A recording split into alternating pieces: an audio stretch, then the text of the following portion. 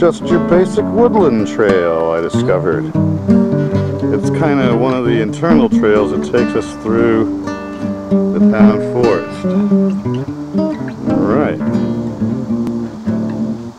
Still haven't figured out where I'll end this.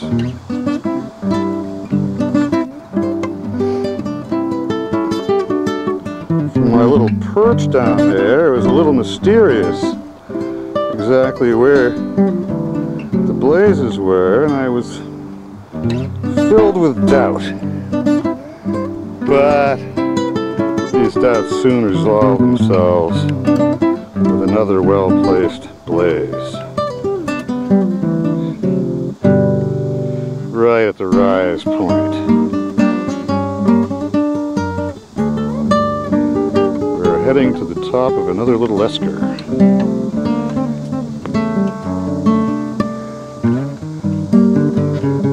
Bug buzz is really starting to overtake the road wish, whoosh whoosh. And you'll find cool little vernacular trails heading off this way and that.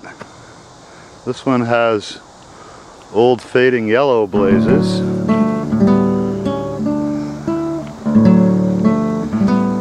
We're walking along. It's like another bit of Charles River cane terrace or something. Deep bowls.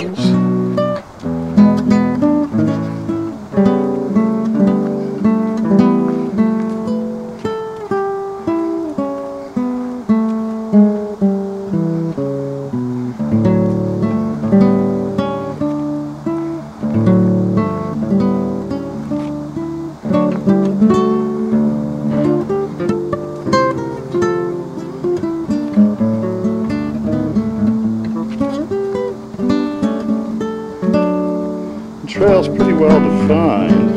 The little vernacular trails tend to be more faint and bushwhackish.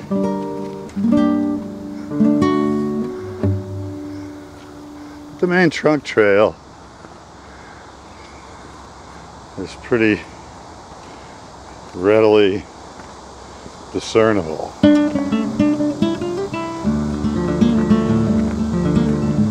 And of course, on an obscure snoozing Tuesday, there's no one to be seen. It's very quiet here. Yeah, it's a very intricate little array of eskers, outwash plain stuff. There's another handy blaze. Yeah, who knew that you'd find such interesting post-glacial terrain still alive and well here in eastern Massachusetts, so close to the depredations of suburbia and urban ambition.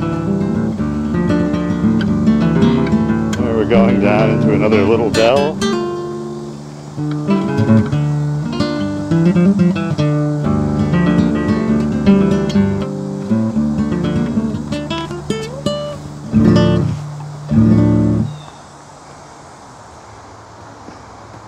Some boulder erratics, mere pebbles to a glacier. The plaintive cry of a late summer blue jay, or was it midsummer?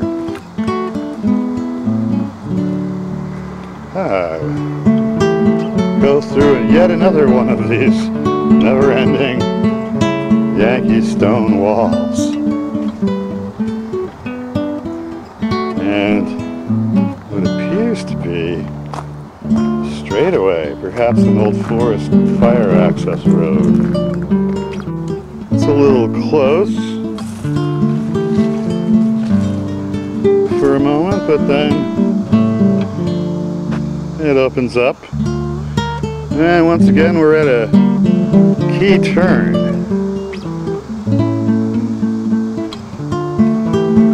One route heads off through a stone wall opening, and the other descends the Esker.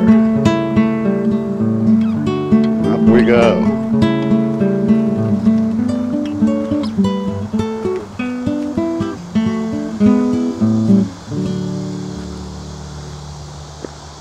The other seems to head down to some wet meadow areas.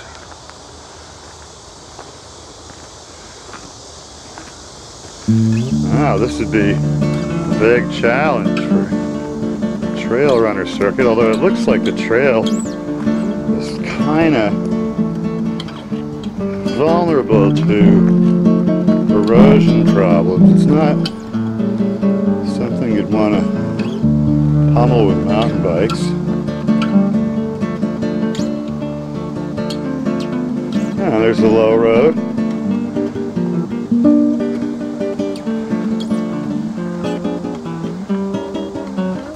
Interesting routing he's got here. These people have really put a lot of thought into making a fun system. Ah, bicycle tires.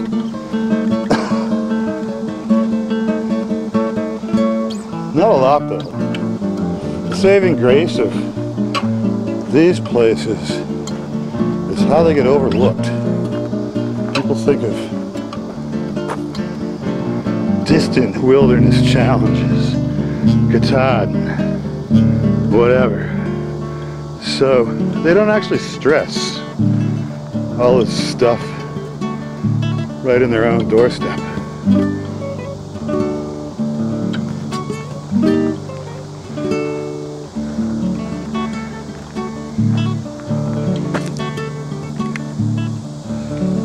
And whenever you're a little doubtful, the blaze appears. Here as we rise to the top of the Esker. Nice little height.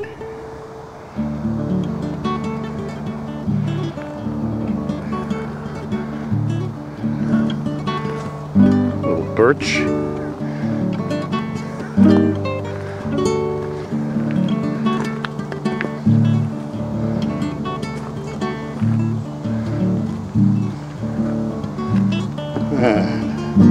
The run's reasonably even with a little bit of ascent. And there we are at the height of land. This is easily one of the tallest little Eskers I've been on in my various New England Esker explorations. Yep, indeed, this is one of the best Eskers I've run across yet. Very impressive. Sleeping quietly in the Wellesley town forest. It's probably too big to ruin for gravel harvest. So there it was. It just stayed put through these long years.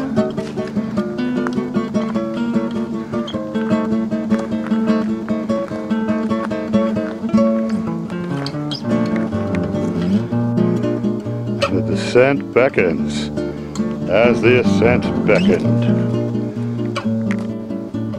And there you have the descent of an amazing Esker.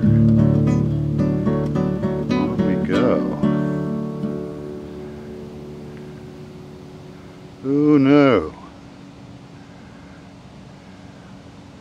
The landscape architect Ian McHarg thought Massachusetts had the most interesting landscape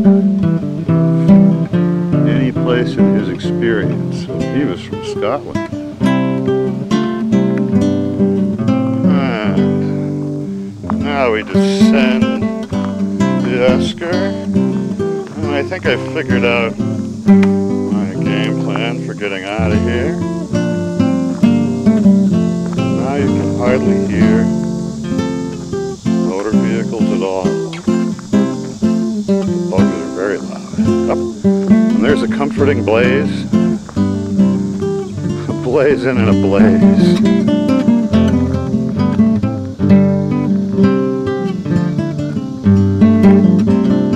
This is definitely a very impressive esker system.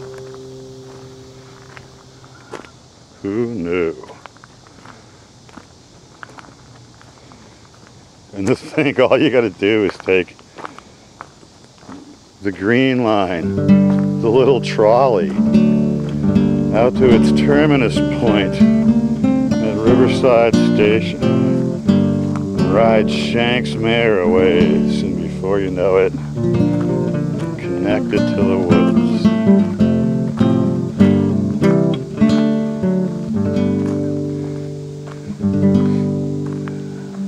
The Wellesley trail map I got was pretty good.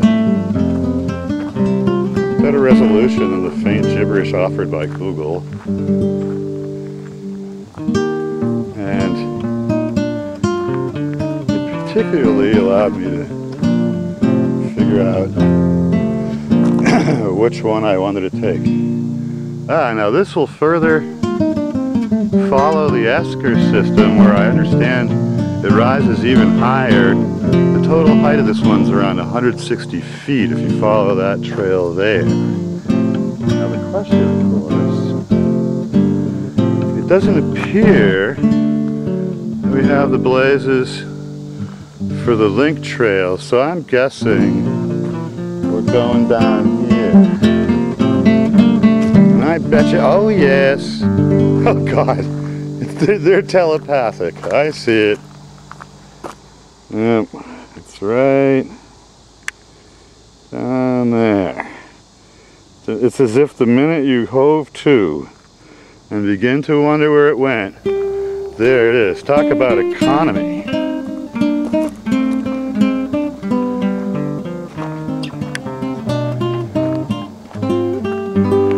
And we have a motor noise restoration, so we are returning to what passes for civilization.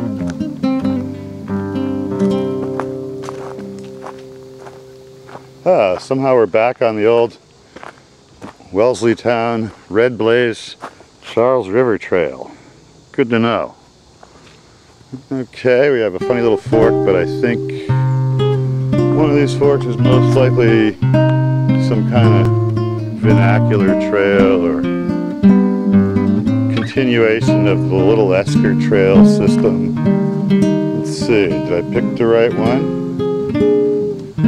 Oh, I see. It looks more like it's just a evolution of fixing mud problems or something.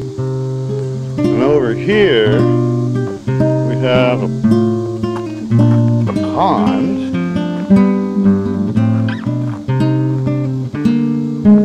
With the pondside road. We'll visit that another day. Back up, oh yeah, there we go, there's our blaze, as if we were headed to Newton. Back up the thing. Alright, so yes, as ever, thanks to Denny and the thoughtful people who crafted this thing, we're on the right track. I haven't been able to get lost yet, and I'm increasingly doubtful that I will. Oh well.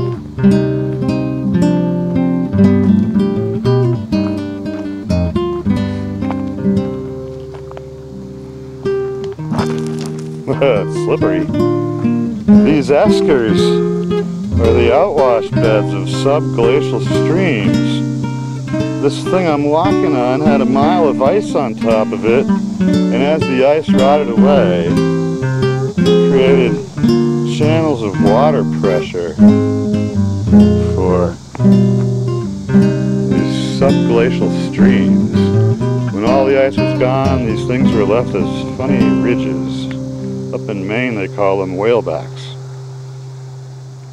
Up the blaze indicates we head this way, which is probably the parking lot. The ever important parking lot into the entire Wellesley Town Forest Conservation Area system.